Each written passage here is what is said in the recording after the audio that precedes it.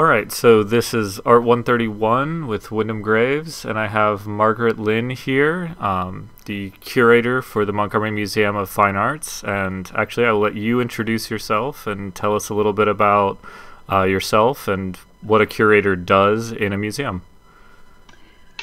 Okay, well, good morning, Wyndham, and good morning, anybody who chooses to listen in with us eventually. My name is Margaret Lynn, and I am the senior curator at the Montgomery Museum of Fine Arts. I've worked there for more than 30 years. That's kind of a long time in curator livelihood. A lot of times museum curators tend to move around to different museums and progress in their job fields as they go along in their career. I'm kind of unique in that I was actually born in Texas, but I was raised in Montgomery. And I volunteered at the museum when I was in high school and in college.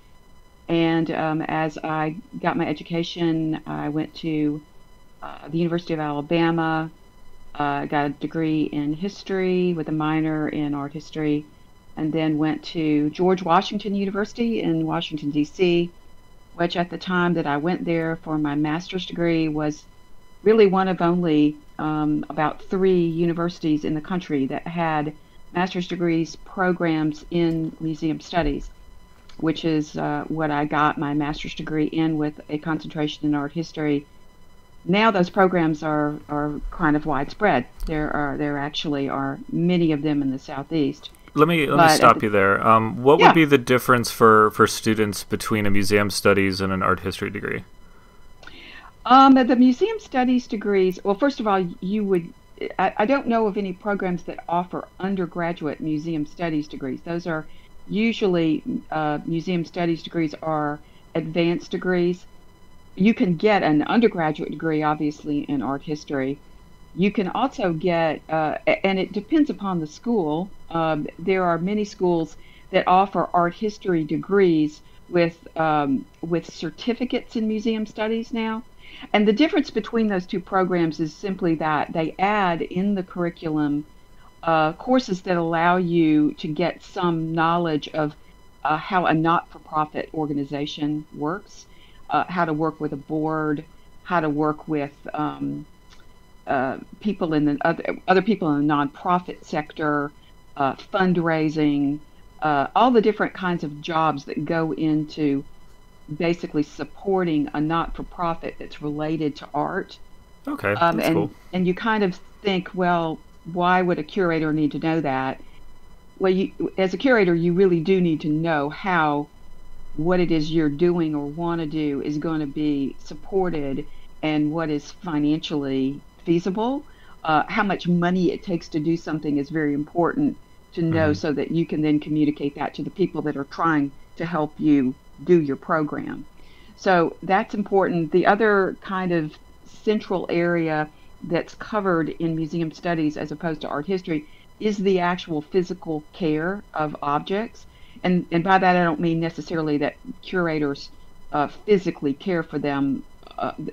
Very rarely do we, but we have to know what the environmental requirements are for the care of art, who can care for an object. Those people are called conservators. We have to know how to talk to a conservator about what the object was historically, what's wrong with it, and then we have to collaborate on figuring out how to either restore it, repair it, or preserve it. So those are kind of a few of the areas that are covered in museum studies that are not really covered in art history. Okay, Someone who great. got an advanced degree in art history is really solely is probably looking to be an academic, a teacher on the university level usually. Yeah. All right, cool. So yes, you went to school for that, and then you came back to the museum to be the curator? Actually, I before I did that, I became a curator of education. And that was an interesting job for me because while I love to study, I like to read, I like all of the elements that go into learning and to a certain extent teaching. um, I found that I was more interested in physically caring for and physically being involved with the objects, working with them, as opposed to the central focus being teaching about them. And as a curator of education, I basically developed programs for middle school students Hmm. and worked with volunteers to deliver those. That was not here in Montgomery, that was up in Huntsville, Alabama, and for a little while up in Washington, D.C. So I had that position. And I tell people that one of the things that brought me back to being a curator of objects, painting, sculpture, that kind of work, was that while I like people a lot, I didn't want to necessarily work with them all the time as volunteers. That's great. So when I had the option to return to being an objects-based curator, which was offered to me actually when I was home visiting my family one summer, I was offered the option to come back to work in Montgomery as an assistant curator, and I did that and have stayed primarily because as if you I know you know I think you know, and probably a lot of your students are familiar with the fact that the museum in Montgomery has been in Montgomery since the 1930s. And I went to work here in Montgomery as a curator, a professional curator, in the mid 1980s. So the institution itself has changed dramatically over time. We built a new museum Yeah, out in the Blount Cultural I was Park. just gonna ask you about that. The Yeah, museum 1989. back in the 80s was downtown, and that was downtown Yes, since the 30s. yeah, yes, it was in two Okay. different buildings. Yeah. So I worked at the museum downtown, first as a volunteer in high school, and then as an intern in college.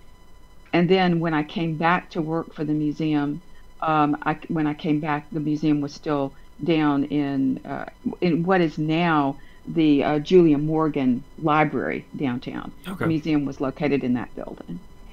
So moved with the museum to the Blount Cultural Park in 1989.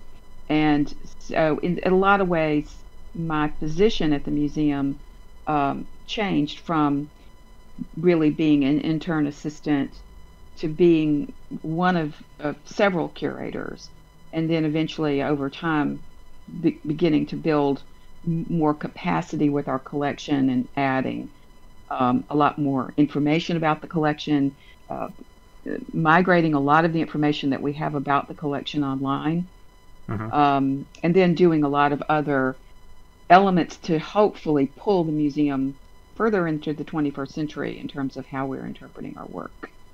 Okay, cool. And you said that you were one of a few curators. How is that split up among? How do you guys decide who gets to do what? Well, it's kind of a joke at the museum right now. We have two primary objects curators, and I'm one of them.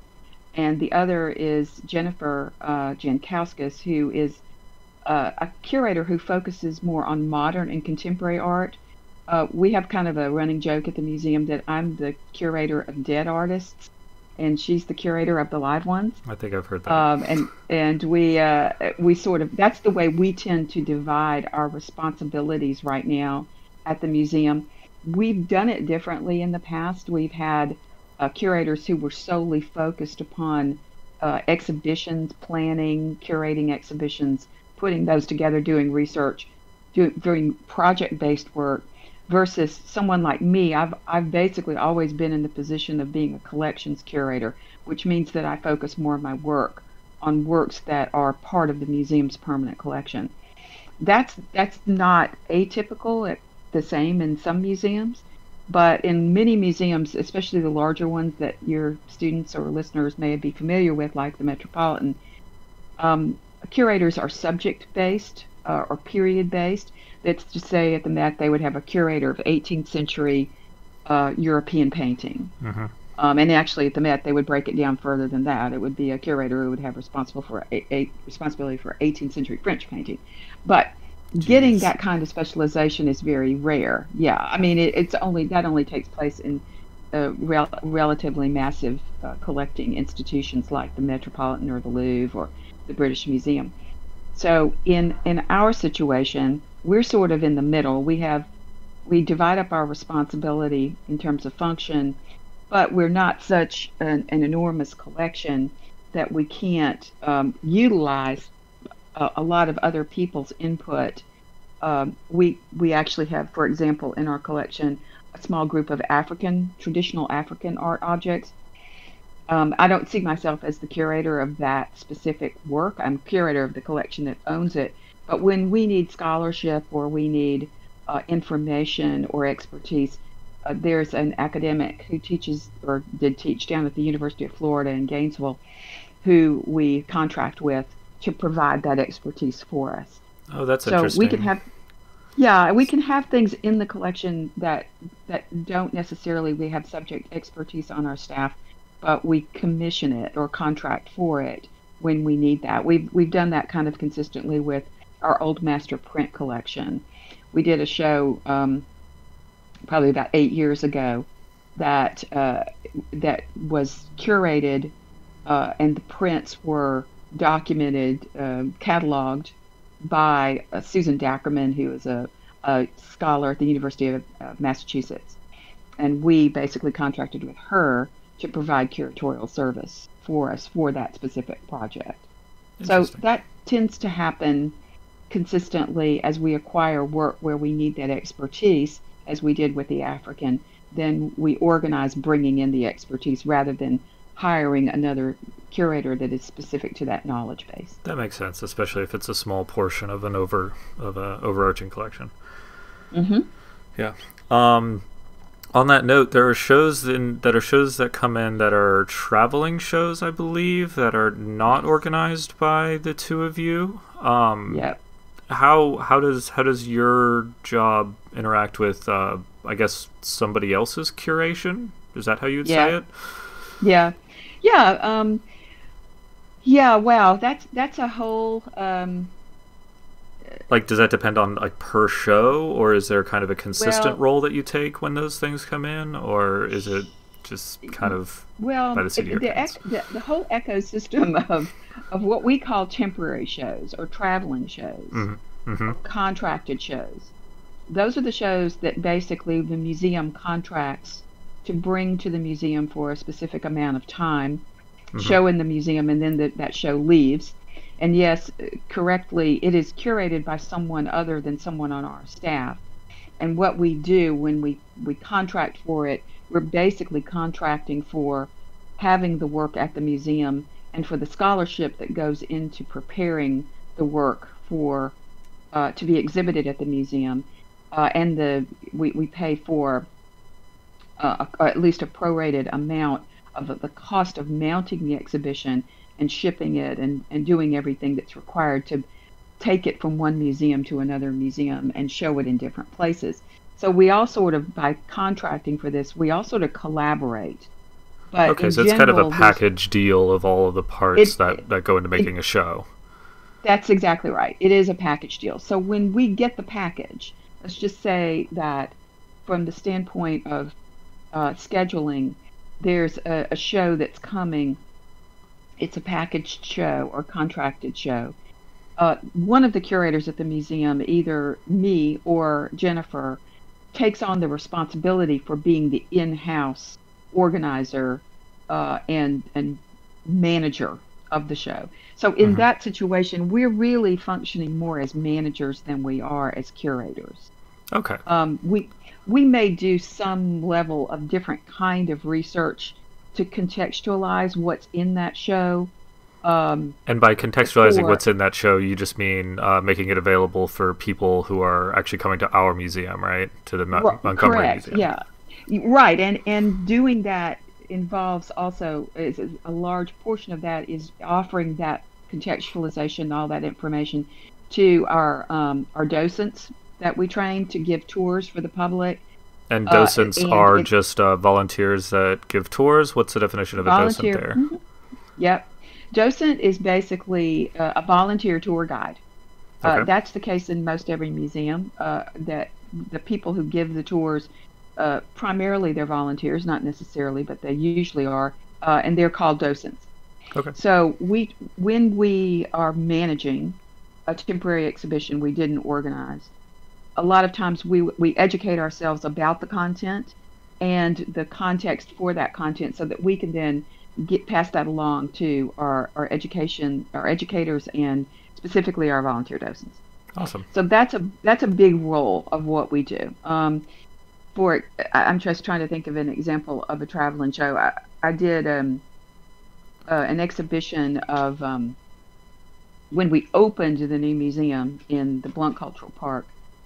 I borrowed, it was a kind of a hybrid thing. I borrowed works of art from museums in the Southeast that had been given by those museums' primary donors to their collections. So in the case of the Montgomery Museum of Fine Arts, that would be the Blount collection?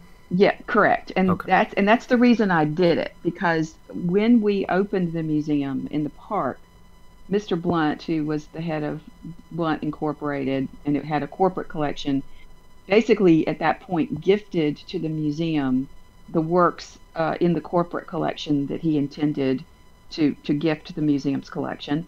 And so in a sense, to honor his gift, we did a show. It was called the Grand Tour. It was really pretty cool, where we borrowed a work of art or works of art from other museums in the Southeast that had been given by their primary donors. So you can imagine it was a really an interesting conglomeration of I was about to say, that sounds like it'd be a rather eclectic mix of things.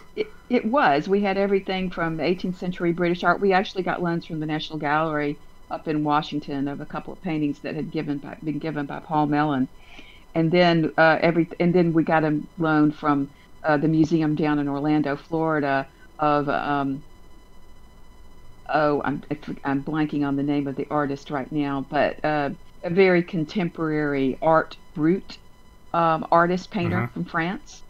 So, and then everything in between. So it was really a fascinating show. But in talking about curating that, basically I was using the scholarship that had been already well filled and created by the curators of those museums to put together this collection. And then I had to try to contextualize that for the audience in Montgomery to kind of explain, why was all this work together?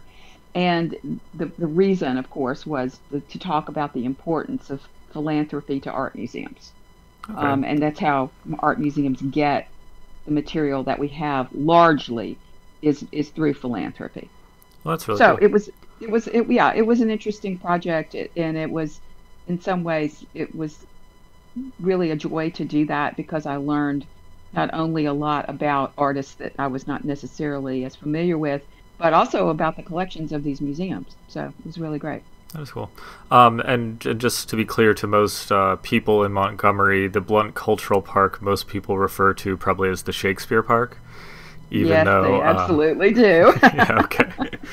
Well, we just can't get around it. It's okay though. Yep, we're in the same place as the theater. Yeah, so it's you guys, the theater, and then at the other end of the park, it's the dog park, right? Dog park, yeah. Yep. How did that work? I'm not quite sure. Although I have no problem with that. I will quickly say, I think that dogs are often a cultural experience. Yes. And then on the other end of it, have you put together shows that then travel in the same way that these shows that you've brought in? Yes, but not for a while. I was about to say, you don't sound enthused. Well, I was, I mentioned earlier, kind of when we started this part of the conversation, that the ecosystem is quite different. And it is. The ability to put together shows to travel for a museum like Montgomery has really kind of cycled down in the last 10 years. Okay.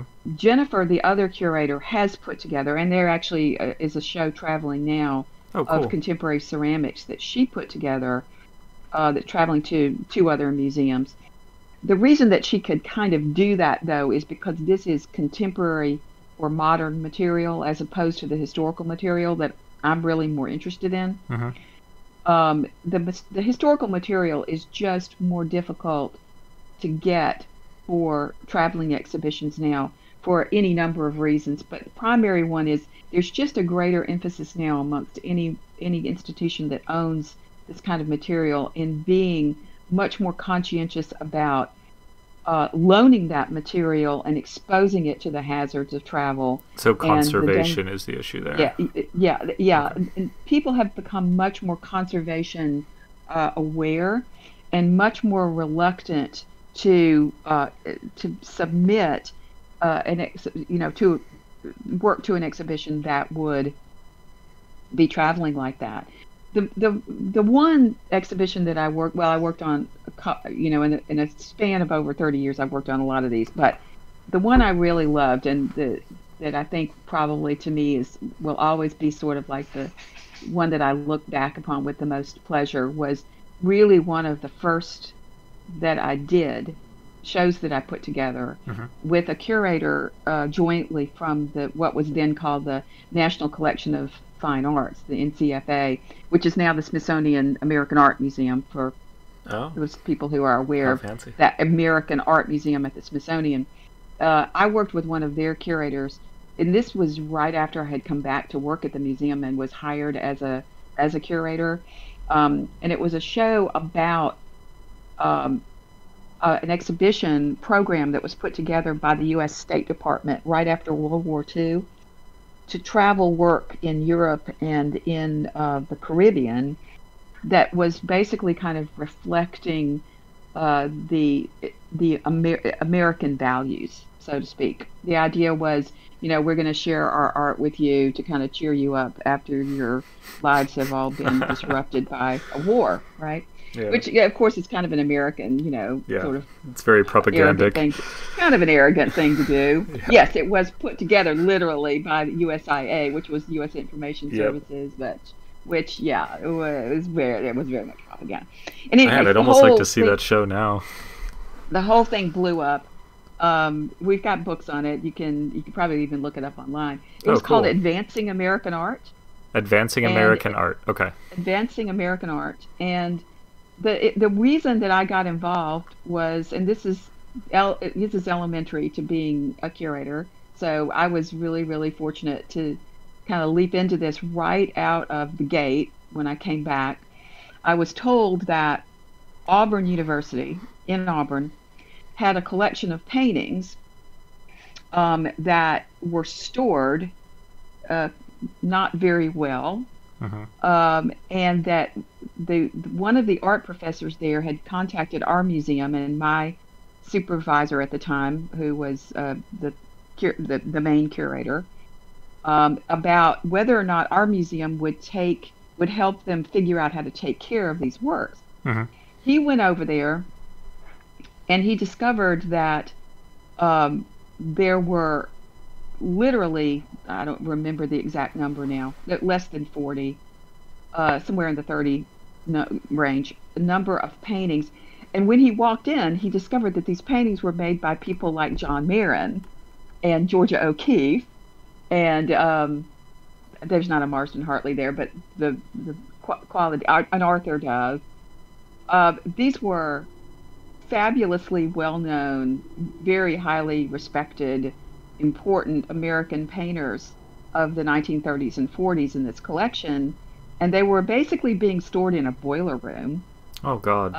Margaret Lynn, let me stop you really quick. I need to type something, and the noise is just going to be awful. Okay. Oh, nope, they figured it out. Don't worry about it. Okay. The audio...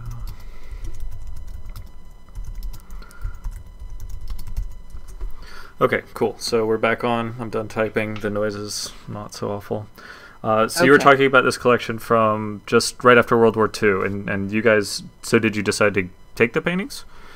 Well, yeah, what was interesting about it was that the art professors there knew that the works were important and asked if we would look into this, but then we had to kind of negotiate with the management, the administration of the university, who owned the paintings, about what we could and would do. So we did go and get the paintings, brought them to the museum, and my job was basically to write a grant to get these paintings conserved, because as you can imagine, after having been stored in a boiler room and upside down on top of the Georgia O'Keeffe was literally upside down on top of a filing cabinet when it was found. Oh, geez. Yeah.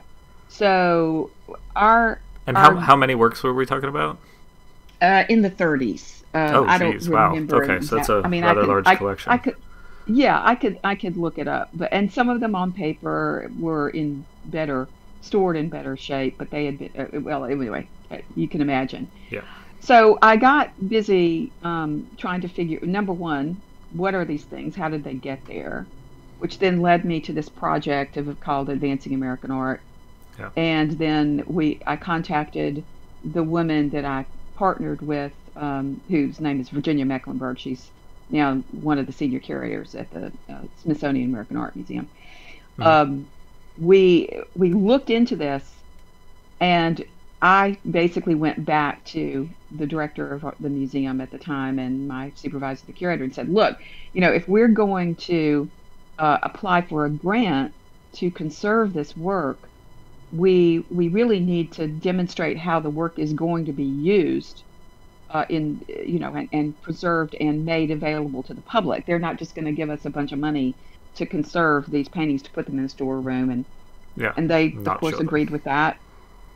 And so we began, Virginia and I began looking into putting together an exhibition that would be jointly organized by the Smithsonian and us here in Montgomery, which we did. And long story short, found a number of the other paintings. Part of my job was tracking down other paintings from the collection. A large number of them actually ended up at the University of Oklahoma. Weird. Okay. And I won't go into how all that happened, but that's fine. it's a complicated story. But we tracked down a significant number of the paintings, put the shows together, and we traveled it to the Smithsonian. Obviously, they exhibited it, and then the university, the Benton Museum at the University of Connecticut, and then it was exhibited at the Terra Foundation out in Chicago. Mm-hmm. So that was really my first experience of putting together an exhibition to travel, and there was a very sound rationale for it. We did get funding from NEA for putting the show together. So that was then. Yeah. Okay. So man, you guys should re-show that. That would be really cool to see nowadays. They actually put it together. Well, they put a version of it together about 10 years ago over at Jewel Collins Smith. That's still a long museum. time ago. Yeah. Well, it was. Yeah. It's still a great show. Actually, the work is still really amazing.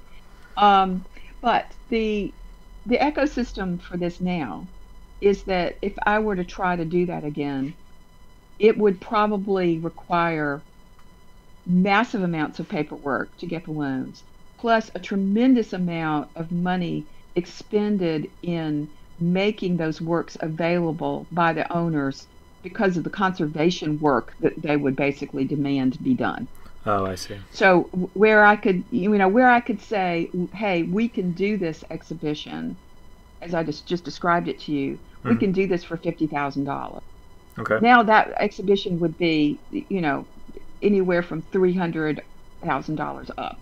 Wow. Just that. Because of the increased cost.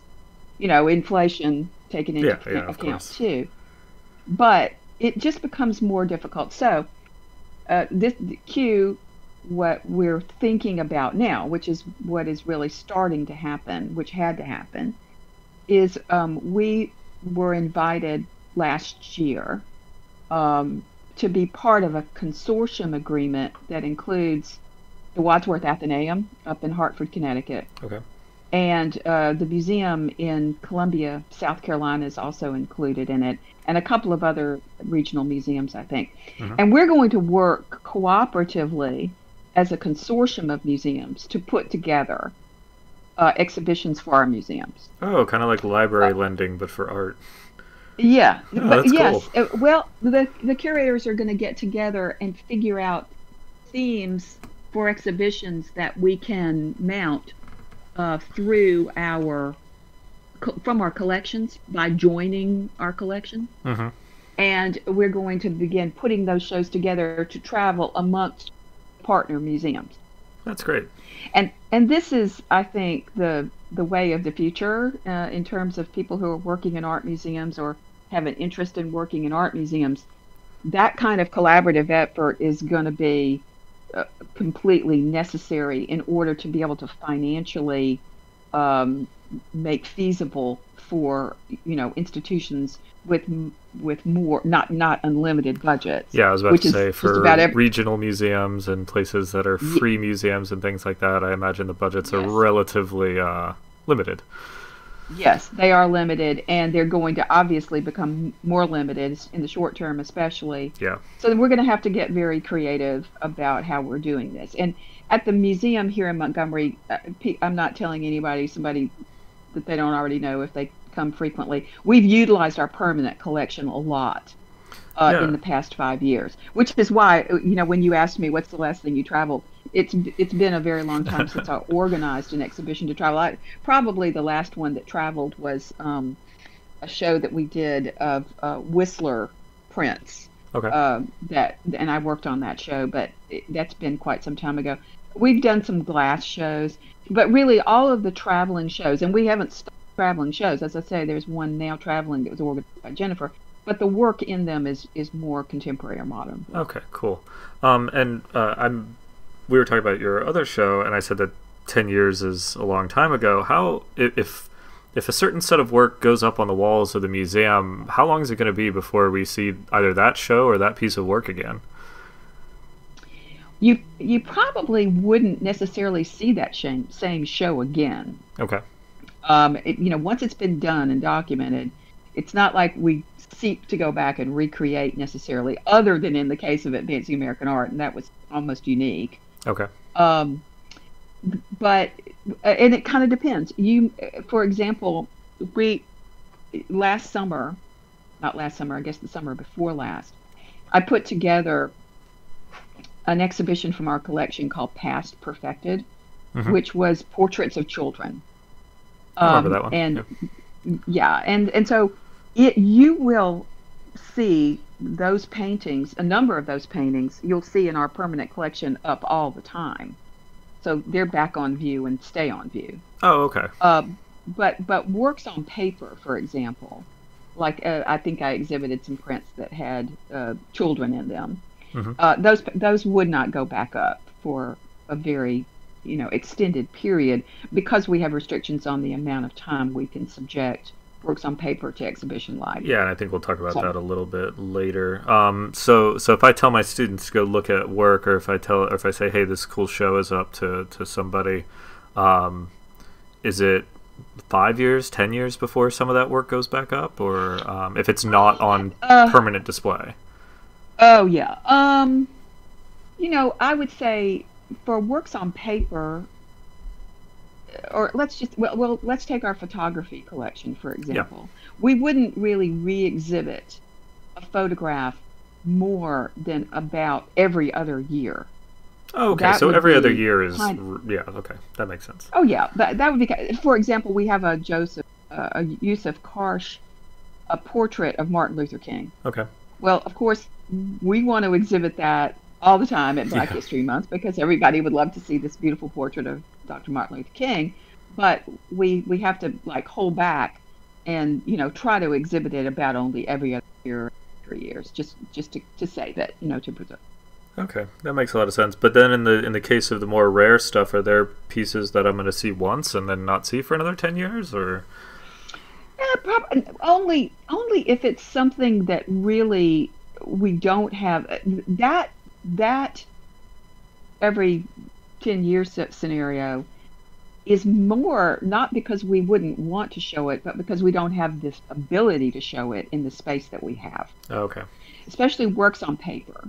Yeah. Because we only have a couple of spaces devoted to rotating our permanent collection that's not painting and sculpture. Yeah.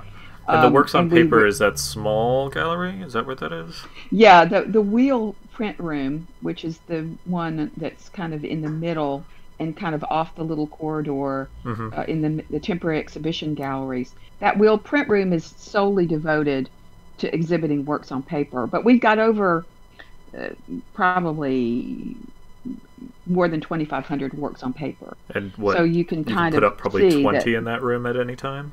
yeah, exactly. Yeah, okay. Max. And we put them up for, there's a context for them. We come up with a theme for why we put the work together, and then we, try to connect the work. So that means that there may be something that's up that is in our collection that it just simply didn't fit a theme for a number of years, so we didn't use it. But eventually everything gets shown. I mean, we will over time rotate all this work because we need to have it out if we own it, number one, and number two, we need the work on the walls too. So yeah. And okay, so kind of stemming from that, you talked about how works on paper and photographs can only be out every so often. Let's go through some of that stuff of what does it take to actually conserve these works? Why can they only be shown so often? What does it take to do that? What are all of our... Because I think that most people, when they go to a museum, think of this incredibly clean, perfect space for art. And when a curator says, oh, we can only have it up so often because this is a bad environment for it, we all are going to look at you crazy. Yeah, probably. Okay. Yeah. well, okay. Well, the first thing is it depends upon the material that the art is made out of. That when you talk about conserving or preserving works of art, what you're really talking about is what are the physical qualities of that material from which the work is made, and what do we have to do to retard the degradation of that material over time. It's kind of a chemical and physics thing. Yeah.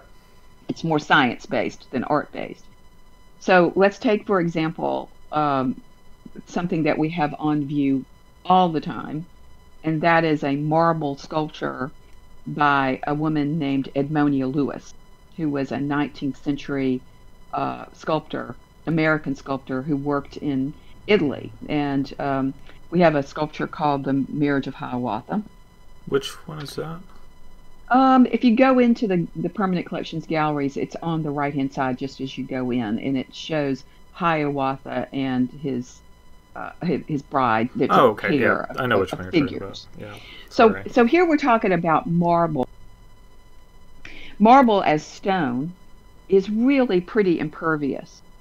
In other words, you can light it all day long. You can give it as much light as you want.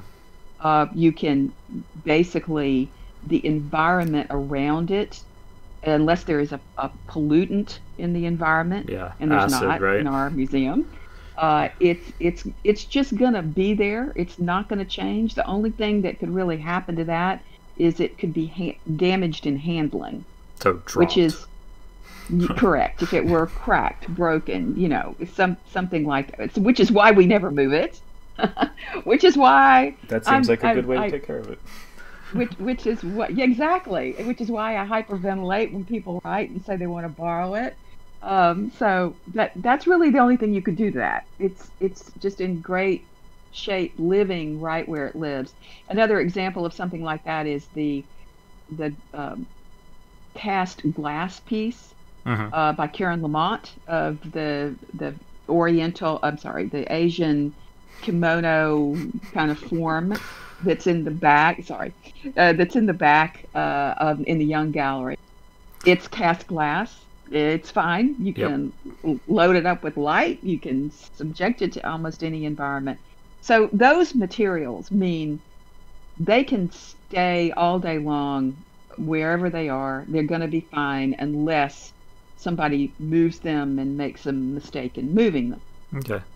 Then you have paintings. Well, before you move on to paintings, let's take a quick rejoinder there. And you corrected yourself. You said Oriental and then switched over to the term Asian, and I think that it's something that most people either don't understand the difference between it or don't understand why the word Oriental was used for a long time and why it was switched. Could you just go into that for just a few seconds just to explain why those things are used? It's a little bit of sensitivity that we have now to what's called cultural appropriation. Where Oriental was a term that was used, and really Orient simply is sort of a European-derived term for the ancient East. Yeah. And unfortunately, over time, it took on more of a kind of it's not denigrating, but it was sort of patronizing. Yeah. So, and people who utilized it were utilizing elements of the culture in a patronizing way. And that word has sort of gotten connected to that practice, I think. Okay. So people today attempt to be a little more sensitive to really being neutral in the way that we refer to cultural manifestations of other sense. cultures and respectful of them. So Asian is a geographic designation, which makes it's a little more neutral, and Okay. there's no judgment. All right, cool. Thank you for that. I just wanted to but yes, make my that clear. use of that term just reflects my age, I think. Well, I think it also has a different connotation in art history, where Orientalist art was a thing for a while. Right. Yes. Very much so. Okay, so moving on to paintings. On to paintings. Paintings, yeah. So paintings are another element. Paintings can be made with different binders. There's oil. There's acrylic. It's not water. It's basically a chemical. But the medium that the pigment, paint pigment, is in makes a difference as to how that is going to survive over time. Gum arabic is what I was trying to come up with for watercolor usually. How that's going to survive over time and what its support is. And the support is what we refer to as what it's put on. So a support would be at one end of the spectrum a piece of paper, and at the other end of the spectrum a piece of wood. Okay. And in the middle you have all kinds of fabric.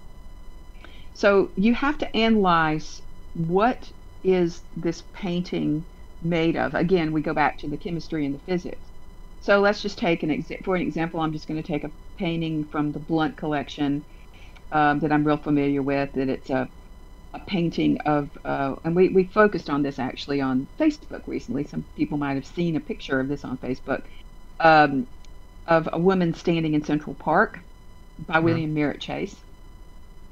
That painting is on a canvas, a professional canvas. William Merritt Chase was a very highly trained professional artist, so the paintings that he made were well constructed of a very professional level material. Okay. Right? So when I look at that painting, I'm seeing professionally woven and marketed canvas from the 19th century and professionally mixed pigment by an artist who was highly skilled at doing all of that, using a technique that he learned in an art school. Okay. So that kind of painting is generally considered pretty stable. All other things being equal, if it's been kept in a stable environment, and in this particular case, this painting by William Merritt Chase was apparently kept in a domestic environment with fairly good control over the environment. It was never subjected to water or a lot of smoke or any other kind of pollutant. So the structure of this painting is very sound, and overall, we feel very comfortable leaving it hanging in the Blunt all the time because it's in a protected environment in our museum with a controlled light level and no pollutants. There's nothing that's going to harm it. On the other end of the spectrum with painting, some of the students or your listeners are probably going to be familiar with a woman named Zelda Fitzgerald, who was a native of Montgomery. He was married to Scott Fitzgerald, and the museum has a number of paintings by her that she made in the 1930s most of them were made in the 30s. And she was an example of an artist who was using materials that were probably commercial art materials.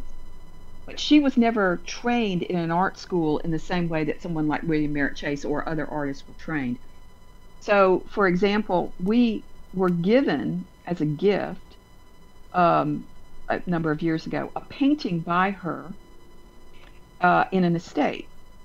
And when I went to get the painting from the estate holder, I walked in and basically I was presented with the painting that was laying flat on the table, and every bit of the painting had lifted up off the canvas.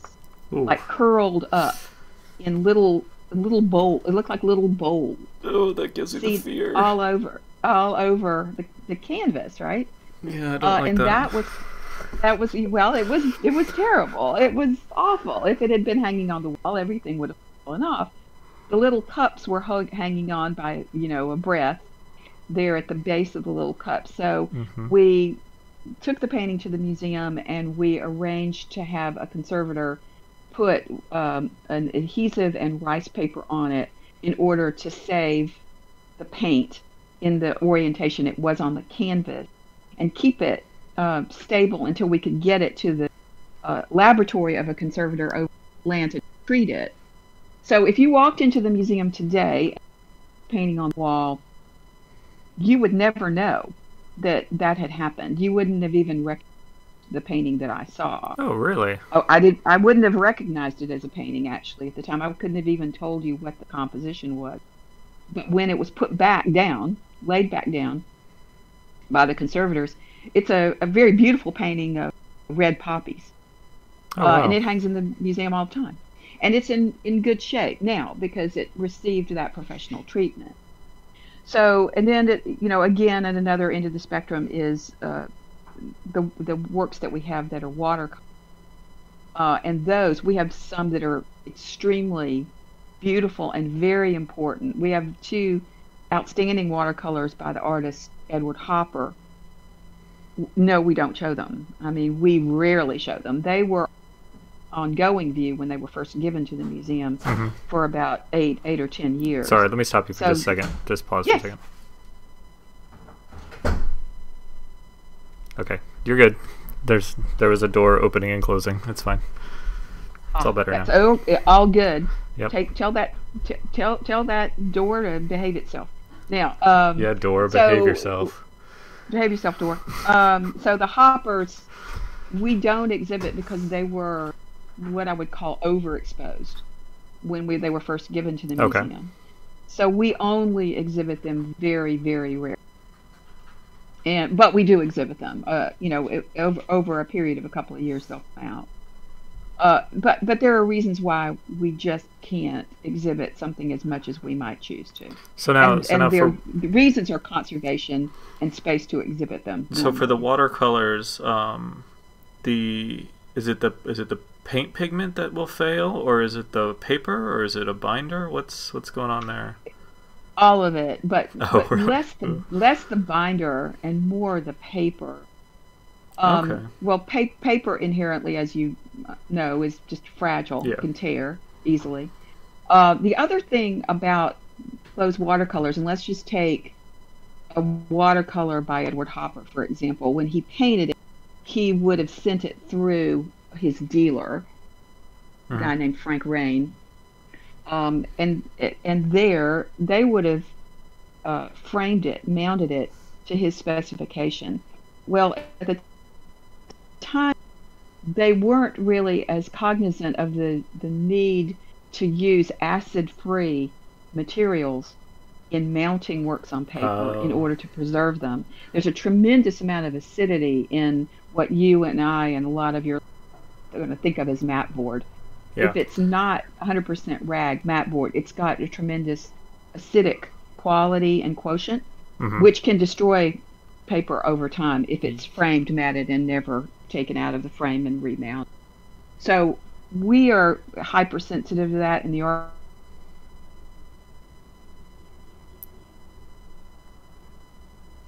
You cut out there. Are you still there?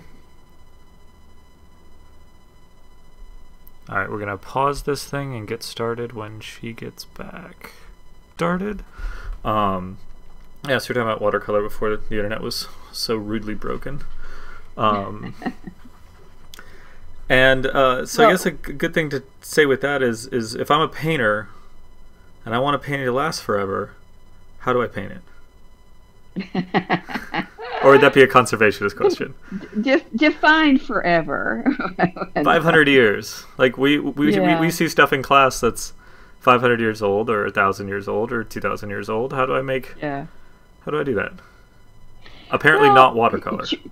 No, definitely not. And Okay. choose your materials carefully. Yeah. Okay. You think about the things that do survive 500 years. What are they made of? Usually they're made of fairly durable material like marble and glass and stone, other kinds of stone. And if you're talking about paintings, actually, there are paintings that were made in the 12th century in Italy on panel that are survived just beautifully and are basically I think may look about like the day that they were painted, because they were cared for usually in churches, and they were on wood in a fairly kept in a fairly dry environment.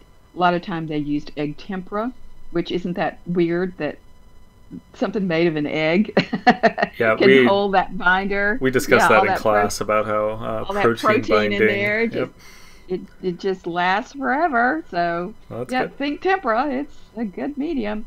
And then of course there are oil paintings that also survive for many hundreds of years that are in excellent condition. Just a lot of it depends upon how it's cared for overall. So absolutely. If I'm keeping a painting in my house, or I'm keeping any work of art in my house, what am I looking for? What am I trying to do?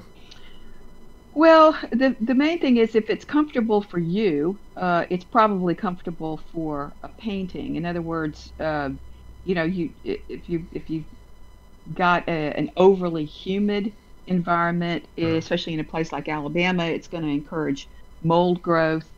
You want to make sure that you obviously anything that if you live in a home where you have carpet or a sofa that's around a window, and you move that carpet and you see that the place under the carpet looks darker than the floor around it, that tells you what the UV is doing from coming through your windows. Yeah, so around here you can see it on the roofs of older, darker cars get all faded and busted up from the sun. Yeah, exactly. So UV light coming in, even on oil paintings, I mean, it won't do a tremendous amount of damage, but over time, it's going to fade fabric. It's going to fade most anything. So you want to protect from UV light as much as you can. And obviously, works on paper are a much different, category too, because light will not only degrade the fibers in the paper, but it will over time fade that pigment, because the pigment itself being emulsified with gum arabic, it's just less pigment. There's less pigment there to hold on to. Oh. So for example, I'll just use me as an example for what I've always done in my own home. I had a couple of works on paper that I kept on the walls of my home. I left them in my hallway where it was relatively dark and I could see them, but I couldn't really they couldn't really get too much light, and I have. And by light, we're talking about sunlight, right? We're talking about high ultraviolet sources. Artificial light sources too, but that they're usually a lot less intense than direct sunlight. Yeah, and any modern LED should be okay with that. Yes, absolutely. Yeah. No, LEDs are changing the whole landscape for lighting works of art, period. Yeah, for sure. Yeah, because ultraviolet, the thing that gives you a sunburn, will also break up your artwork. Yes, it will. Quickly, too. Yeah, seriously. And you guys actually just put in a bunch of outdoor space. with big sculptures out there. Is there anything special for things that have to survive out there other than just being exposed to water? Oh, that's a really hot topic now amongst people. Earlier in our conversation, we were talking about how conservators are sort of ruling the landscape in terms of, no, you can't send that painting because Yeah. it's too fragile and Yep. well, it's now extending to a conversation about what is really appropriate for exhibiting outside Hmm. in our country, really anywhere in the world. And the biggest factor with that is now pollution, to be honest with you. Okay. Industrial environments and pollutants do a tremendous amount of damage to sculpture. Up until the 19th century, all of those beautiful travertine and marble pieces over in uh, Italy and in Europe were in beautiful condition. Hmm. But look at what happened to all the sculpture. They very quickly decided in the early 20th century that the sculptures, the most important sculptures in Rome or Florence, they were all taken inside Yeah. where they could control the environment better because of the pollutants in the air. So Well, and as it that's relates to us here in Montgomery, I was gonna say w- that is acid eating the marble, correct? In a lot of those.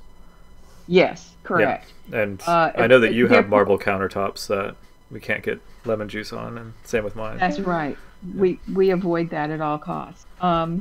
We're very careful about that. Yeah. Yeah, vinegar, any acid. We don't want acid on there. And that pollutant is typically acid. It is acid. It's Yeah. acidity. So we essentially conceive that the best chance of survival over time for sculpture out of doors Hmm. is material that is more impervious to that. Okay. And that would be metal, obviously, Hmm. painted metal. Ceramic actually Yeah, I could see that. will survive. It's glazed. It's sealed. Um, Wood, not good because of the dampness, the exposure to the UV. Um, so and so it kind of is a balancing act. At the museum here in Montgomery, one of the things that we set out as a kind of a policy or a practice, I'd say practice more than a policy, is we we want to be able to install temporary sculpture. We want it out there just for a while, Hmm. and then it's going to go away. It's not going to be part of our permanent collection. It's going to be something that we borrow or Yeah. that we install, and then it leaves and goes elsewhere. The most recent addition, which a lot of people haven't really been able to see yet, is the sculpture that was just made by Patrick Doherty, I was just who's about an to ask about environmental that. sculptor. Yeah, a sculptor based in North Carolina, who has built this wonderful kind of environment kind of hut collection of sticks at the top of the sculpture garden. And its lifespan is, probably anywhere from 18 months to 2 years.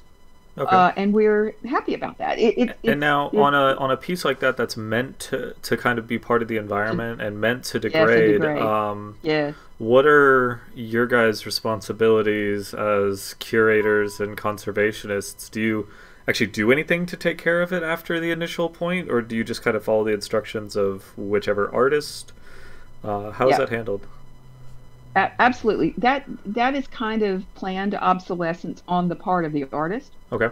So our major role here is to make sure that because we are going to allow people to have access to it, to Hmm. experience it as an environment, our major role there becomes safety.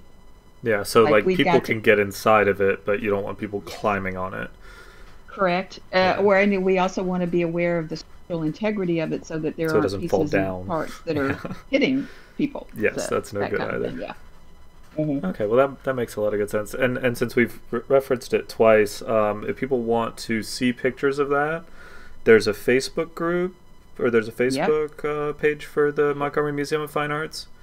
Absolutely. Yeah, I would encourage everybody to go in and follow our Facebook page because we actually have a number of things that we're putting up that kind of give access to the museum and the collection during this quarantine stuff, right? Yeah, during quarantine. Yeah. Absolutely. Okay, great. And that's just Montgomery Museum of Fine Arts on Facebook. Is there anything else that would be a good link? I'm looking over at Sarah right now. Website, which would be mmfa.org.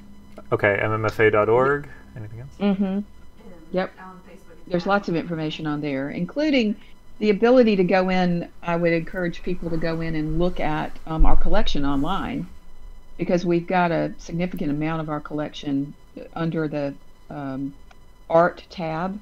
Okay. Is accessible for looking at, and there's information about a number of the pieces there. Oh, that's great. So it's possible to look at it and learn a little bit about it if you want to. And sorry, Margaret Lynn. Sarah, do you guys have Twitter or Instagram? We have both. And there's both Twitter and Instagram, and what are those? It's at Montgomery MFA. At Montgomery MFA? Mm-hmm. For both of them? Yes. Okay, cool. So for Twitter and Instagram, it's at Montgomery MFA, I guess. Yeah. But yeah, so that's cool. So they can see that piece that just went up, because that wasn't even finished until all this quarantine foolishness began, or not foolishness, very important quarantine stuff started. Yes. So nobody's been able to see that piece. No, I don't. I certainly haven't been able to see it myself in person. So yeah, there we go. I didn't see it when it was done, but I saw it when it was pretty far along, and it's a very, very interesting and attractive piece of art. Yeah. There's apparently a time-lapse video of it online, according to Sarah. On the website. There is. Is it just on the website, or is it on social media too? It's on Facebook too, but it'd probably be harder to find on Facebook. Okay, so she says it'd be harder to find on Facebook, but it is on there if you want to find it on there as well.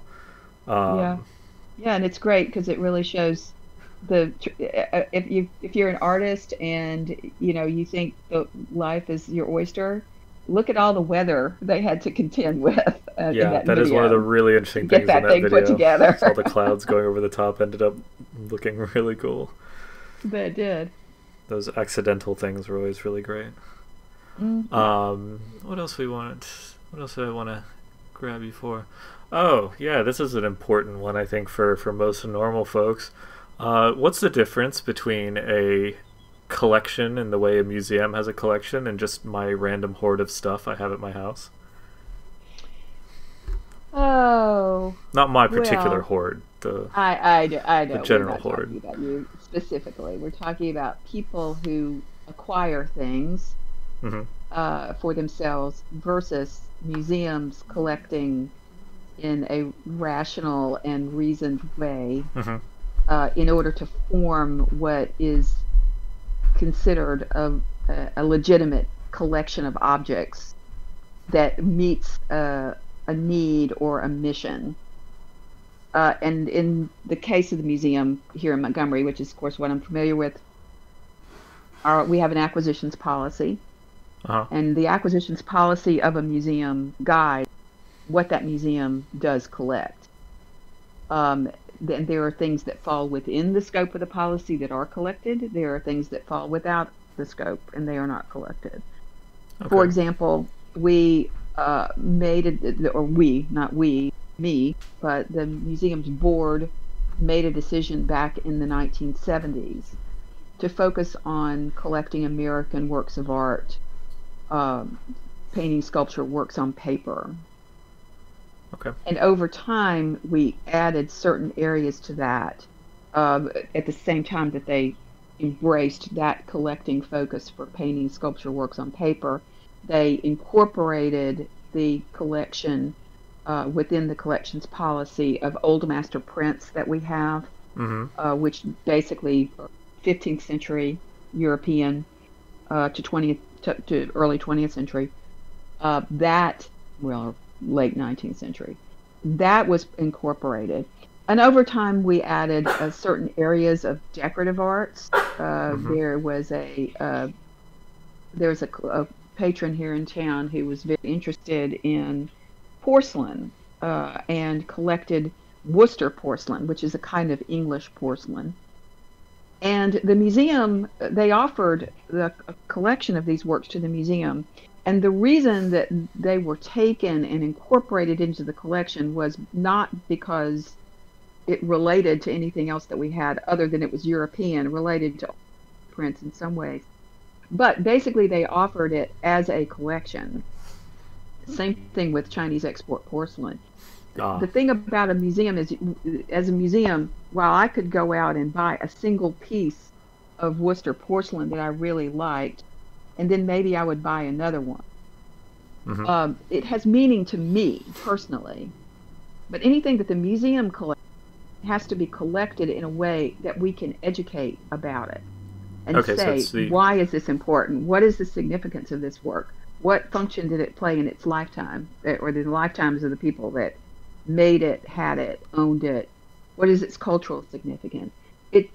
Everything that the museum collects is collected for basically providing a context for other objects of its kind and for expanding the knowledge base of what happened over history with art. Okay, so just real quickly, how does the museum square like the older European collection with the, I guess, the main focus? I don't know how you'd say it, but the main focus of collecting American art.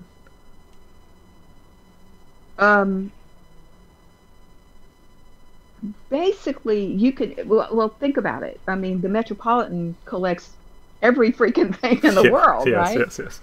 And it's all about your resource. We collect this material that we feel we can educate people about. It doesn't have to all hang together all the time. In other words, we look for ways to connect our collection of, say, Worcester porcelain to our collection of Chinese export, and how that kind of where they overlap in terms of what they are, the materials they are, how they're decorated, what the decoration is, what the influence is for the decoration. All of that adds to, again, kind of the knowledge base, and may answer questions for people and make them understand why these things are important and should be saved for posterity. But that they don't necessarily have to all relate directly to one another. Certainly, I would say our traditional African material that I referenced earlier doesn't have a necessarily direct correlation to a lot of the other elements of our collection, but we can contextualize it within itself.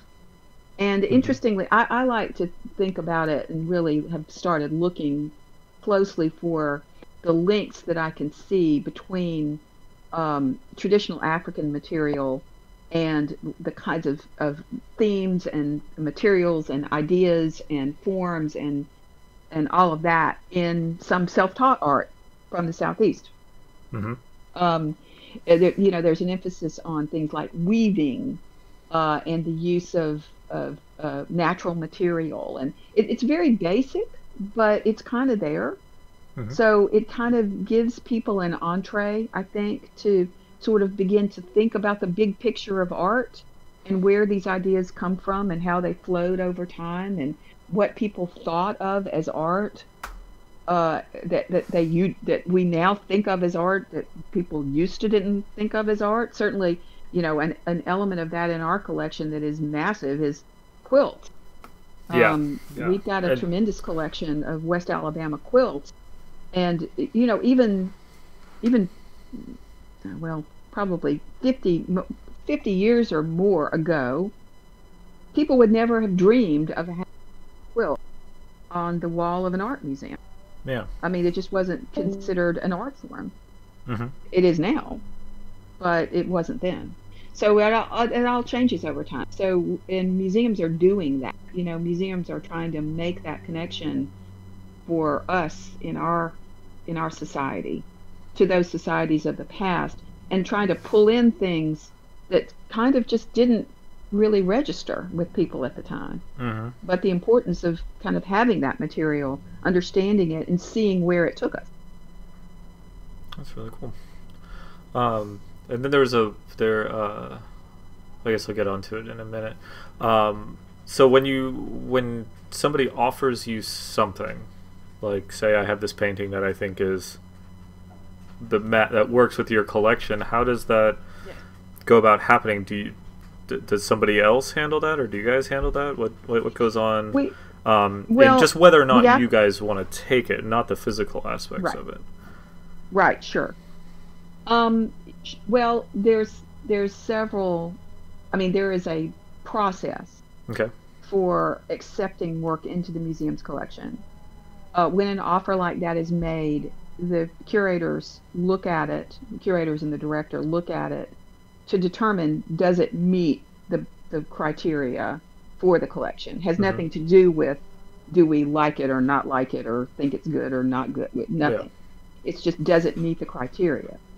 Once we say no, it doesn't meet the criteria, and that happens a lot. I get calls from people saying, "Gee, I'd love to get, my great grandfather had this old medal that he got in Europe, and whenever it's this thing," and well, I can basically tell them, no, that doesn't meet the criteria of our collection. Thank you so much for the offer.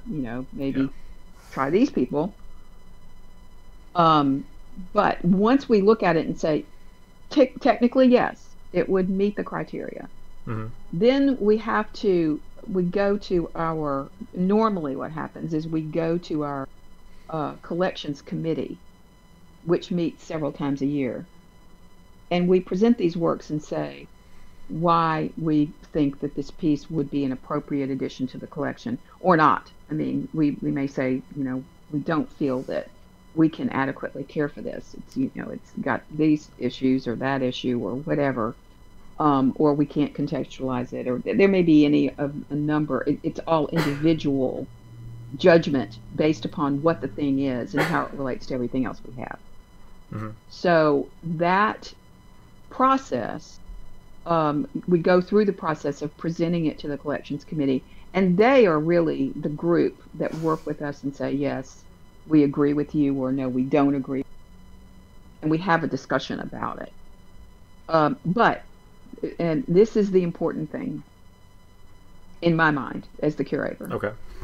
When we take something for our permanent collection, when we accept it into the collection, it's in perpetuity. That means forever. That means the museum is committed to giving that thing, whatever it is, the best possible care it can for the rest of time. And that's a huge responsibility, especially when you're taking on something inherent problems physically, when we're going back to the chemistry and the physics again. So like taking on that painting that had all the little cupped pieces of paint. Correct. So very good example. So why would I pull for that? Why would I kind of go, wait, even though I can't even see what the composition was, and it's literally falling off the canvas, is there something that can be done to save it? Yes, there is. Why do we want to save it? Why do we want to take it? Why do we want to? Well, the reason is because we have other examples by this artist, and she was from Montgomery, and she was a fairly important figure culturally in the 1920s. Zelda Fitzgerald was very well known internationally in the 1920s. And she happened to be an artist who took serious interest in her art, especially at the end of her life. And because she had that local connection, we felt, as the art museum of her hometown, we owed it to ourselves and to her to save this example of her work if we could do that. And so we did. Awesome. So there's a rationale behind every decision, but the rationale has to be informed by, we're making a commitment for all time to care for this work, and that's a very serious commitment to make. Yeah, that's so interesting to think about.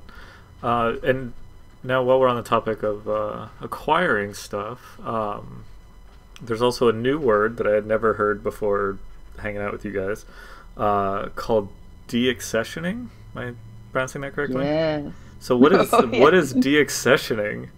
Deaccessioning. Well, the reason we want to be so extremely careful about what we take for the collection and go through all of these steps that I just described is because we don't want to have to do what is called deaccessioning. And deaccessioning is simply taking something out of the collection that has been accepted into it. And museums really, really hate the concept of deaccessioning. It's a very fraught process. Every museum, every professionally managed museum, in order to deaccession from the collection, has to go through a tremendous number of steps, identifying how the work came in, who it came from, when it came, how it was acquired. Are there heirs that are still living for people who had given work? Trying to track those people down. Yeah. Oh, it's a huge undertaking. And almost every museum, including our museum, at the beginning of its life as a museum, acquired things that no longer really contribute to the collection as a whole because of the change over time in focus. And these are normally like one-off things. I'm trying to remember. I know we've deaccessioned some paintings that came into the collection in the 1930s, and this is just a single example. We took something that was attributed to the artist Thomas Sully, the portraitist, who's a fairly prominent, well-known 19th century American portrait painter. The painting was horrible. It clearly wouldn't have been made by a professional painter like Thomas Sully. It was in terrible condition. It was a terrible painting to begin with. It was just sad. And why anybody would have put Thomas Sully's name on is still up for debate. But for whatever reason, it came into the collection that way. Well, over time, we did the research necessary to show, no, it is not by Thomas Sully. It's got all of these issues that are not consistent with work by Thomas Sully. All this. And eventually we deaccessioned it, meaning we took it out of the collection.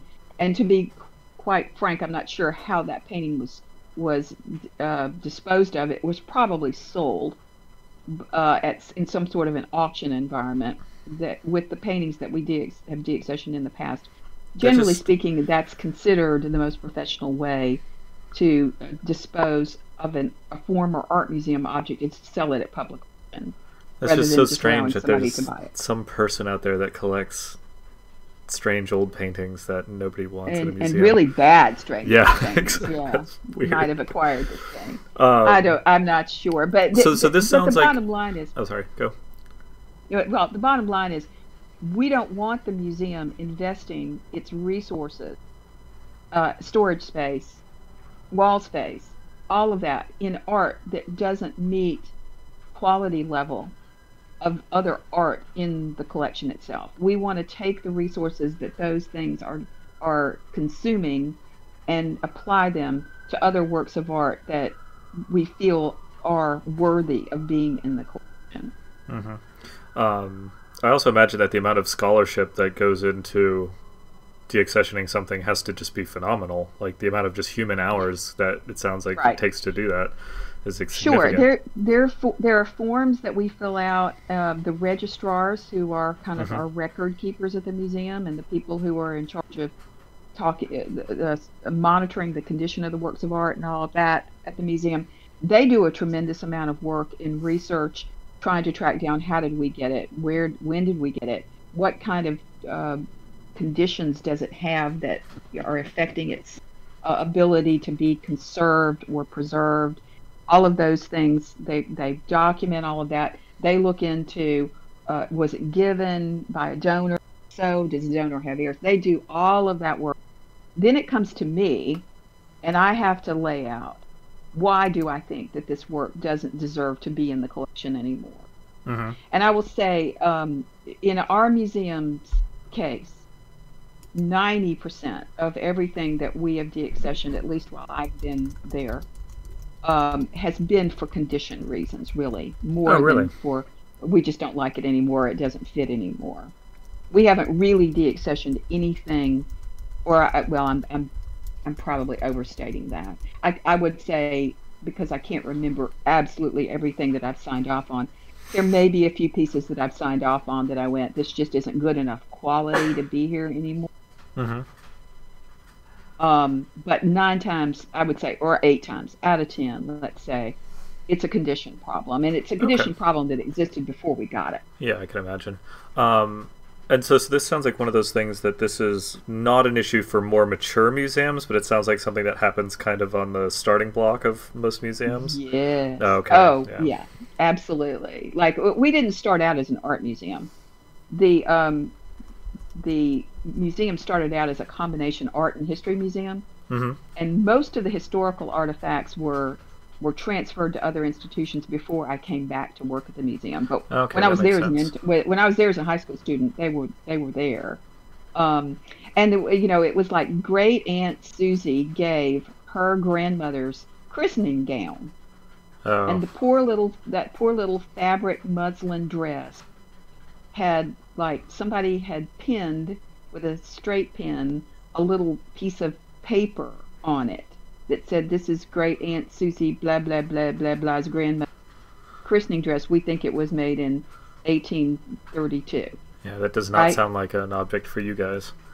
Oh no. Well, it and not only that, but the very fact that they had taken a straight pen and pinned a piece of paper to it, put holes in it, and the acid from the paper basically discolored the muslin, and they didn't understand all that.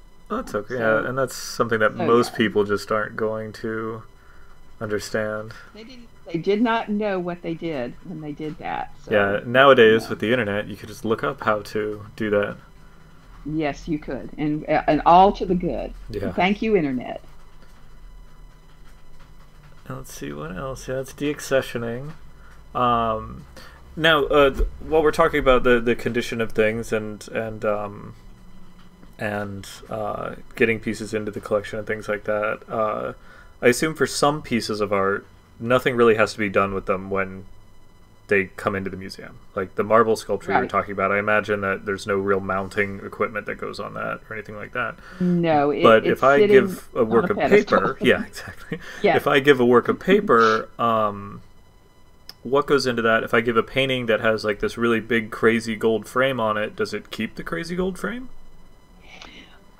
It kind of depends. There's a lot of factors involved in that. Let's just talk about the painting with the crazy gold frame. Okay, yeah. When was the painting made? Let's just say this painting was made in the 1840s. Okay. All right, so we get this painting somehow, the museum. We either get it at auction or we get it from a donor, or we get it. And it comes in, and it's got a crazy gold frame that you described. And the crazy gold frame, the name for that, most likely, that the thing you're thinking of when it would Chippendale style.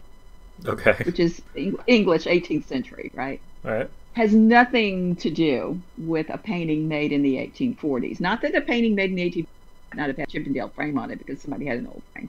But realistically, in the museum environment, we try to marry the style of the frame to the period of the painting if we can. Okay. Not always possible, but we try, because so would those frames be fabricated? Like would the frame essentially be faked to make it look correct? Well, ideally we would find a period 1840 frame.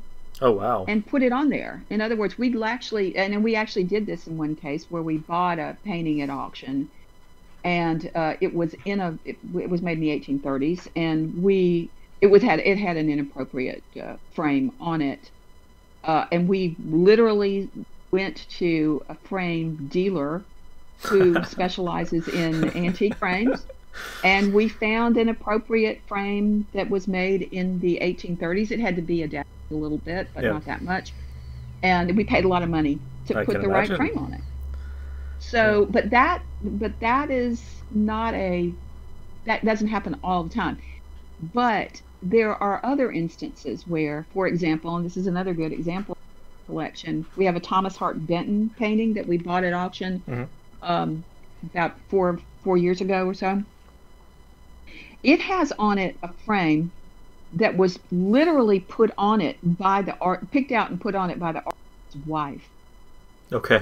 And that frame is original it was put on it by the artist's wife when the painting was with the artist and his wife. We would never remove that painting out of that frame. Okay. We would never change the frame for any reason. Yeah. Even if we didn't like it or whatever. Okay. We would not change that because it's original to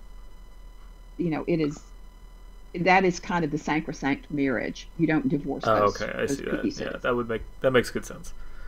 So most pieces fall somewhere in the middle. Yeah. We try to frame everything as appropriately as we can to the style and time period. But of course, we can't afford to do what we did with that first painting that I described all the time. Mm-hmm. We just don't have the funds to do that. Yeah, I assume that gets used for special. In some ways, a lot of times people will come into the museum and when you see a painting, you're going to see a very generic frame on that painting. Okay. It shouldn't be distracting to you to look at the painting in that frame. If it's distracting, then we have to do something about it. But realistically, if it's not distracting, we basically just leave a generic frame on it until we can afford to do something better or we need to. Where works on paper are concerned, that's another completely different situation. Works on paper normally get remounted by us. Okay. In acid-free material. So that just means pulled out of the frame and put on a new mat. Pulled out of the frame, pulled out of the mat. Yes, exactly. And then typically what would happen with that, if we got some frame, it would be unframed, it would be taken out of the mat. The registrars would look at it and they would document its condition. You know, is there foxing? Is there some sort of staining from acid? Foxing is something in the that's like a mold or a condition. Okay. All of that kind of growth that can happen in a closed environment where you've got to work inside of a frame and there's no air exchange and there's moisture and you get a mold spore and all of a sudden you got all that. Okay. So it's all pulled apart, assessed. Then if things are looking okay, there's no active mold, it's fine enough, then we remounted an acid-free material. And depending upon the situation and the size, we may reframe it, but more than likely we don't reframe it. We store it just in a mat, in an acid-free box, in a waterproof or water-resistant at least cabinet. Yeah. Sealed up in the dark with perfect environment. So it's living in a happy home. And then so before that goes on the wall, it gets framed just like right before it goes on the wall? Okay. Yes, correct. Temporarily framed. We have a collection of frames that we use for different works of art because we try to frame everything. We try to mat everything to standard sizes that mat frames. Well, that makes good sense. So we can switch them out. Yeah. So then we have a collection of all of them. The mats are custom, but then the frames don't have to be. Correct. Exactly. Well, again, we're talking about a generic set of frames. Yes. And we have a lot of old master. So we have a lot of frames that are consistent framing old master prints, like gold frames and gold flames. And that's what's up. Or black frames with a little gold. That that kind of. What's up in the show that's up right now? Is it black frames? I think it's black frames. In Will Print Room? No, in the temporary, the further temporary space. Who is up right now? Why am I doing name blank? Is it Rembrandt? No. Yeah. Oh, the Rembrandt now. Yeah. Oh, yeah. That was, I think it's come down. But yes, that was a collection of frames that we owned that are, black and gold. And so we kind of, mixed and matched to put together the framed collection. But that's typically what happens. And there are certain situations. A lot of people are familiar with the fact that we have a really wonderful collection of drawings by Bill Traylor, important 20th century self-taught artist who was from Montgomery, very well respected now and collected in a number of institutions. We have a collection of about 30 of his pieces. They're unique because they were made fragile, acidic material, like cardboard, basically. Oh, great. So caring for those is a real challenge in terms of making sure that we keep the environment for those clean, Mm-hmm. and we don't allow them the acidity from the mount, or sorry, the paper, the cardboard that they're painted on. We have to make sure that we are monitoring the condition of those over time, and they will have to be re-added periodically in order Okay. to take out material that is absorbing the acidity from the cardboard. Oh, that's They'll interesting. have to they'll have to be periodically remounted. We haven't had to do.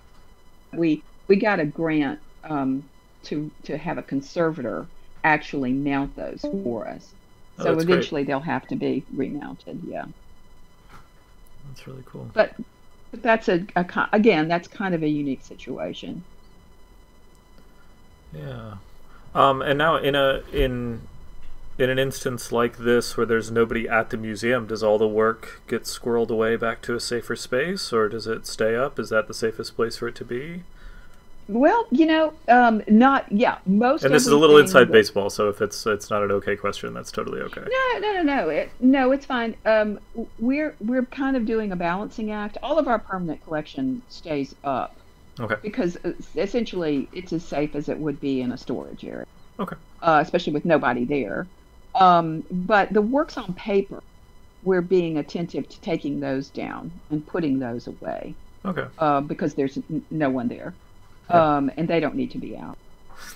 So the Rembrandt, we were just the Yeah. Rembrandt has come down and is going back into storage because unfortunately, sadly, we won't be reopening before that show was due to close. So Mhm. yeah, but not everything needs to go away. And to be honest, we do have storage for most of it, but it's just as well off where it is in the galleries when we close. Oh, it's just such an odd situation where there's now weeks where nobody will be in the museum. Well, and it's interesting if you've been paying attention to the news. There's been a kind of an emphasis in certain places on how good for the environment it is that everybody's staying home. Yep. There's lower pollution levels. There's birds are coming back and like nesting in places where they didn't nest before Yep. because they're not being disturbed all All the the time. waters of Little Venice bits are of clear. little bits of habitat being kind of reclaimed. Well, in the museum sense, with all the lights kind of off and down, Mm-hmm. it's kind of nice for our environment in there. It's reducing the amount of exposure that all of our art has to light over time, and that's not a bad thing. Well, I imagine the humidity is much better in there too without human beings. Yes. Yeah. Yeah, and without the light fluctuating on and off. Although we have done a significant exchange to LED, so that's actually helped. Oh, that out a really bit. helps. Yeah. Yeah. Yeah. So- Let's see. So one thing we were talking about way long ago, that one of the things that you do is not just grab 10 pieces that you think look good together and put them up on a wall, but it's why those pieces are together up for this show. Can you talk a little bit more about that? Just like Yeah. by what metrics you put stuff together, and also then how do you write about that for other academics, one, and then how do you Yeah. write about that for normal folks like us walking through the museum and just trying to look at pretty pictures and get something from it? Yeah, that's all a portion of fulfilling the role of the museum as an institution, Mhm. which I gets attention, but probably doesn't get as much attention as it might. The whole educational aspect. Mm-hmm. But when you ask, okay, well, so how do you decide what kind of work to put together to create an exhibition? And I would say there's so many different metrics that you can use to kind of measure what would make sense in terms of an exhibition. I go through a lot of, things will come to me just in the shower, right? Yeah. Oh, I should do a show that is, I vaguely remember, and I can remember being in the shower and going, that song that's so stupid, Who Let the Dogs Out? Yeah. And I think Oh my somehow God. that must have been playing, or I must have heard it or something. And I thought, oh, I should put together a collection of images of dogs in prints at the museum. Okay, so And that's I fun did for us. How do you justify that in an academic sense? absolutely. Why? Why would you do that? Yeah. Well, basically, the idea was I took images that featured dogs from all different kinds of periods of time Mm-hmm. and different media, and kind of analyzed the way was it the form of the dog that played a function in the work of art, or Mm-hmm. was it the idea of the dog? Was it like the man's understanding of the quality of the dog? Oh, that's interesting. Like the Fidelity role and of all, yeah, all the kind of the iconography of the dog and art over time, and how it was different and sometimes and other times. And I actually managed to find examples of things that kind of set those ways of seeing dogs apart. And that was sort of part of the content of that show. yeah. So it was interesting, and the writing the labels, you asked about that, Mm-hmm. how you convey the educational part of it. I tend to be the person who writes better in a academic way, just Uh-huh. because that's my experience. But we have recently gotten a group of folks together at the museum who are in our education department and in our editorial department, to talk about different ways that we can approach incorporating educational components in our galleries. And we're trying to do more of that kind of as a team and group.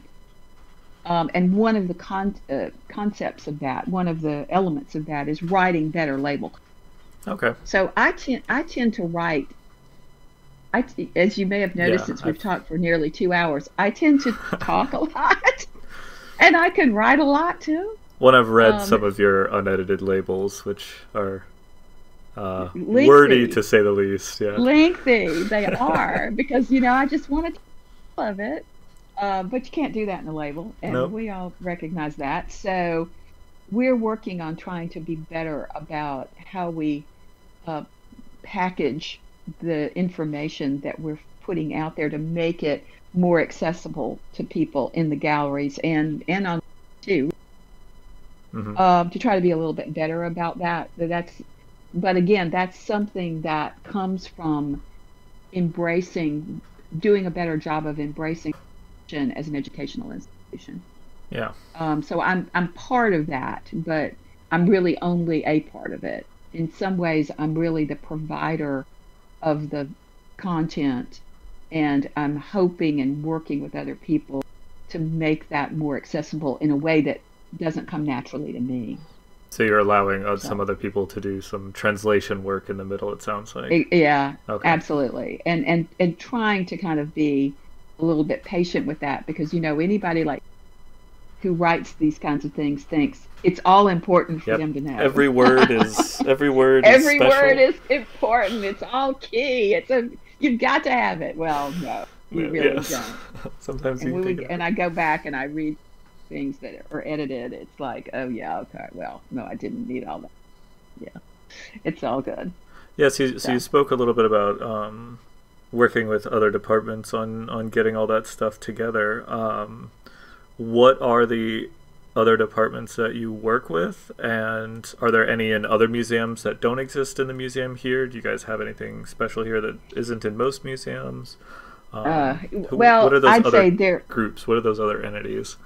Yeah, well, a number. I mean, if you're involved as an employee at a much larger museum, there are many more specialized resources. Division of labor is Mhm. much more common at a larger museum. For example, in Montgomery, we have registrars and we have preparators. The preparators are the people who put the art on the walls for us Mhm. and do the framing and the matting and the actual. And in Montgomery, our preparators are kind of intimately involved with the design of the exhibitions, where Okay. things go, how they're installed, what they look like on the wall. At Yep. other museums, there are whole exhibition design departments. And they are Okay. people like you that have, knowledge, design, and graphic art, and a real, sensitivity to materials and what kinds of materials can be used to create different kinds of installations, and all of that knowledge is very valuable. And if you go to and you walk into a space and you just are bowled over by the beauty of what you see, a lot of that has to do with the art, of course, but it also has to do with the exhibition designers. Yeah. And connected to the exhibition design people are the people that in other museums that are specific in education departments that don't do anything but edit educational materials that are designed for the public on the walls. Like okay. There are education departments where there are label, well, for lack of a better term, I call them the label police.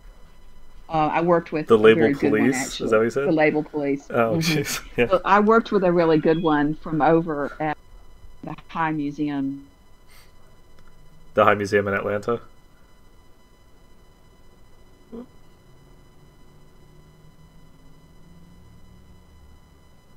We were working on a show together, on a trailer show together.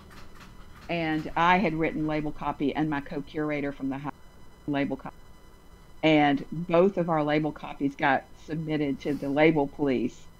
And the other curator and I were sitting one afternoon kind of going over all the edits. And we were both just kind of shaking our heads, and like we were drinking a glass of wine because we had to keep calm. Yeah, because all of us used to we were just like so upset because they were so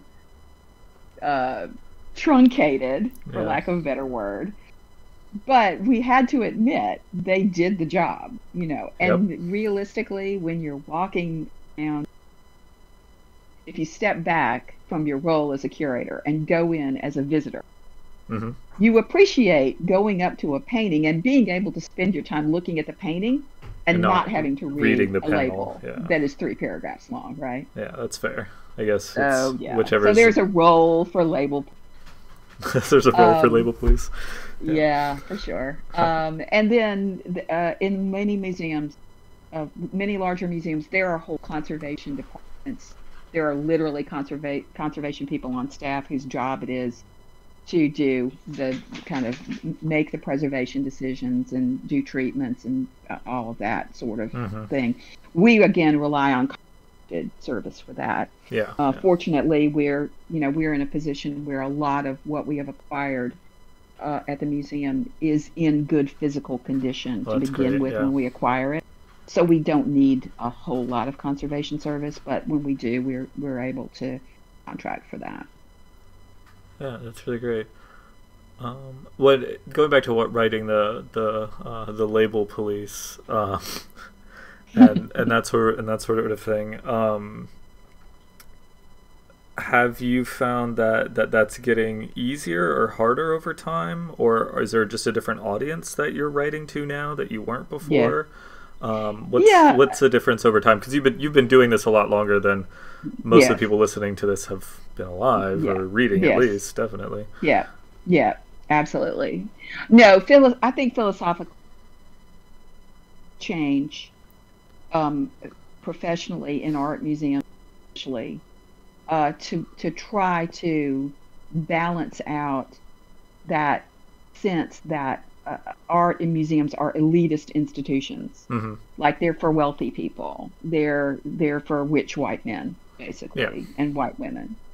The direction of installation for most every professional museum now, especially in the United States, is to try to make the materials that we collect accessible to a much broader public than was originally anticipated.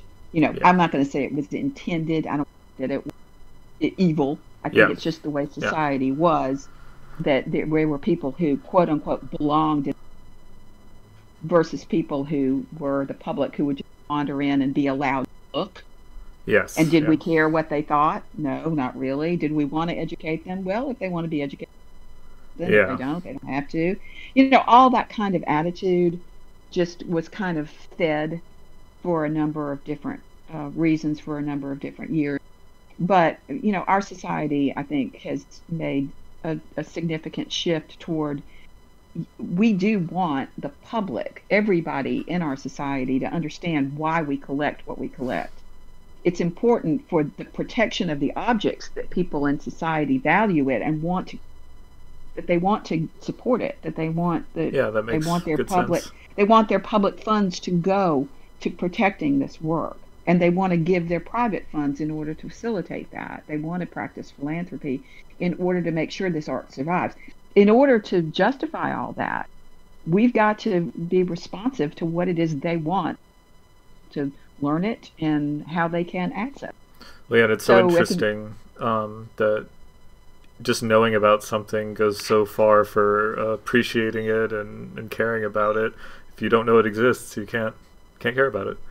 Correct. Exactly. And realistically, for us in a place like Montgomery, Alabama, we have a higher mountain to climb. I'll be just very frank about it, because our institution, our public education system here in our city is not very good about focusing on anything related to art or culture. And so we're trying to go out there and connect with people as best we can, when a lot of times they just may not have the funding that people in other locales may have, or that people in history have. They just don't have that much information to call upon. So sometimes we have to tailor our approach to what is accessible.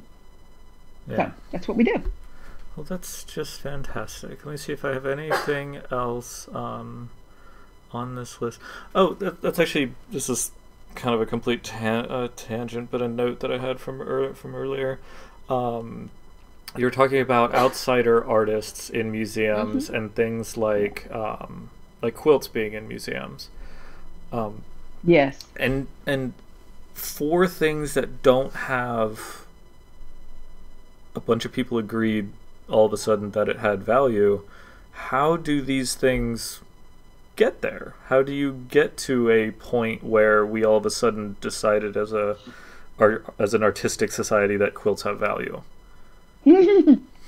Well, do you want the aspirational answer, or do you want the answer that's like, okay, let's get real about it? Let's do aspirational first and then reality after. after. Aspirational first? Okay. Aspirationally, I would say there is a much greater appreciation now, I think, and this is a little bit my opinion. There's a much greater appreciation now for the genuine, handmade, came out of the soul of the individual because they just felt compelled to express type approach to art, as opposed to the more intellectual, like this is important because intellectually it has this grounding. Yeah. I obviously believe that heartfelt expression plays a role in people's wanting to get to know creations by artists that were not necessarily trained as artists. Not that they aren't artists, they were but they weren't trained. Yeah, of course. But and their products have that sense of what we used to call in the South genuine art. It's genuine. And that is an element that is not often seen in a lot of modern and contemporary art. There is a suspicion that, a box by Donald Judd is just a freaking box. Yeah. Why is that important? Why is this wooden box? What is this box about? It's hard to access that. You've got to know a lot of art history. You got to know about Donald Judd. You got to know conceptualism. You got to know all that stuff, right? Yep. You got to have a context for it. You got to have the vocabulary. If you don't have it, it's just a box. Yes. Now, when you walk up and you look at a quilt, you don't need any context for a quilt. You can look at a piece of fabric that has beautiful color, that has an intricate pattern of quilting, that that the person who did this was sitting engaged in an activity that came from their dedication to making something for their family, for themselves. So there's an appreciation for that, I think, and I suspect that a lot of what we can connect to as an appreciation for self-taught has to do with that and much more. I mean, it's a lot more complicated than I've just made it sound, but I do think that there's that element, but when we want to, if we want to get to the element that's a little more mercenary, there is that element there. A lot of other art is so expensive, so already in museums. So there's not that much there historically anymore to be able to access for dealers and for the market. So creating a new market creates income and value for people who are engaged in the art business. That's the mercenary take on it. And there undoubtedly there is some of that there too. I'd like to hope that it's a minor element and not the major one. And I do think that to a certain extent, both of those things are in play when you talk about the rise of interest in contemporary self-taught art, for sure. Yeah, that's great. And as that sort of art comes in, as things like quilts come in, does that change all the stuff we were talking about earlier about conservation and keeping it and showing it? And I imagine it's much different to show a quilt than it is to show a painting or a work on paper in a frame. It's much closer to a work on paper. Because, really? Okay. Because textiles are basically paper is a form of textile. It's basically the little fibers. Same thing, with the dyes that are used in these fabrics are fugitive, very subject to light damage over time, just like a carpet would be or your sofa. So yeah, we have very strict guidelines for how long and where, how we can show quilts in the same way we would work on paper, for sure. Interesting.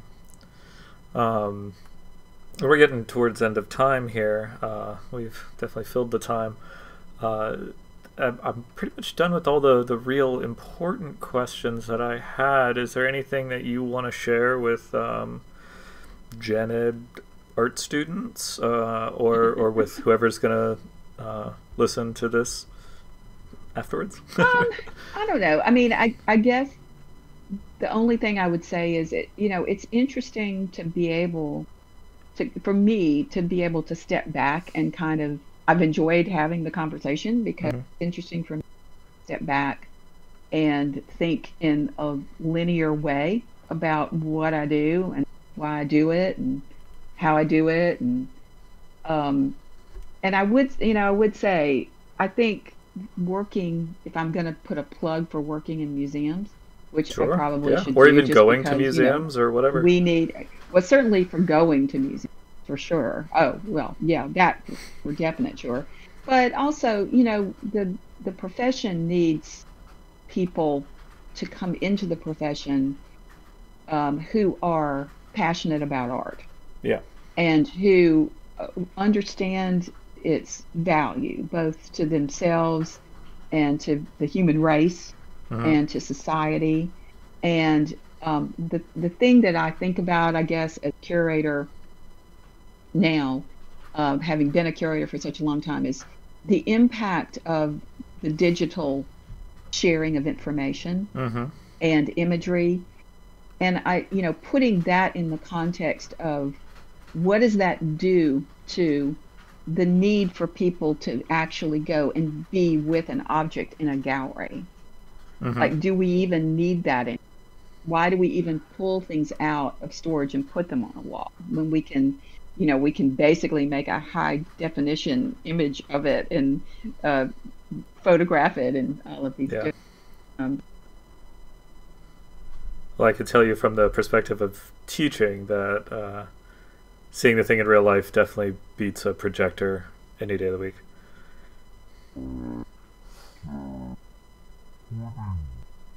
I think Margaret Lynn's microphone is dying. I don't think I could have planned this if I wanted to.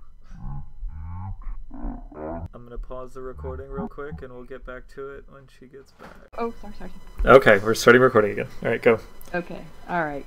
So what I would say is that the profession, art museum profession, needs people who are passionate about art, who understand its importance to themselves, their society, our culture, and also understand it within the context of what is now our new reality, which is digital society. I mean, we're having this talk in this medium in this way because you and I actually can't sit in the same room and have a talk with each other. Correct. In the way that we might have before, where we would record when we were in the same space.